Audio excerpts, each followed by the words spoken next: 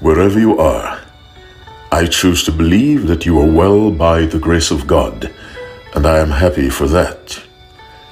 In Genesis chapter 2, reading 16 and 17, the Bible tells us, "And the Lord God commanded the man, saying, Of every tree of the garden thou mayst freely eat, but of the tree of the knowledge of good and evil thou shalt not eat of it. For in the day thou eatest thereof thou shalt surely die." In that statement, we find obey and disobey, eat or don't eat. Condensed to one word, we find choice. Listen to the familiar wording of the fourth commandment. Remember the Sabbath day to keep it holy. Remember carries with it the possibility of forget. So again, we have two choices. A person can remember at the request of God, or a person can forget at his or her own impetus, or leaning, or preference.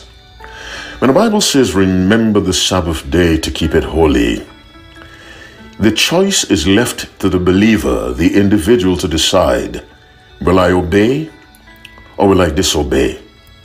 Obedience, you see, my listening friend, is not something that happens automatically. Obedience must be a conscious process of choosing God's way as opposed to my way or your way. And any way opposed to God's way is really the devil's way, even though it may be expressed through us. There is a very powerful psychological principle. It's known to everyone virtually. The more you do something, the better you become at doing it, good or bad. This is how habits are formed. The more you observe the seventh-day Sabbath from your heart, the more likely you are to continue doing that. The more you disobey by forgetting the fourth commandment, by forgetting the seventh-day Sabbath. And when I say forget, biblically, to forget is to not act upon. Biblically, to remember is to act upon. So God remembered Abraham, and he sent Lot out of the fiery furnace of Sodom and Gomorrah. God remembered the sins of Babylon, and God sent judgment. Revelation 18. To remember biblically means to act upon.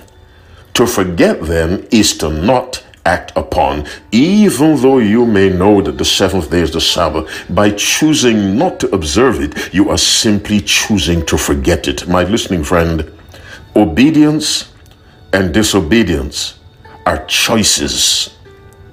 So when God told Adam, you may eat of those trees, do not eat of this one, God presented Adam with choices, and not even God could decide what choice Adam would make. Not even Lucifer or Satan could decide or could have decided what choice Adam should make.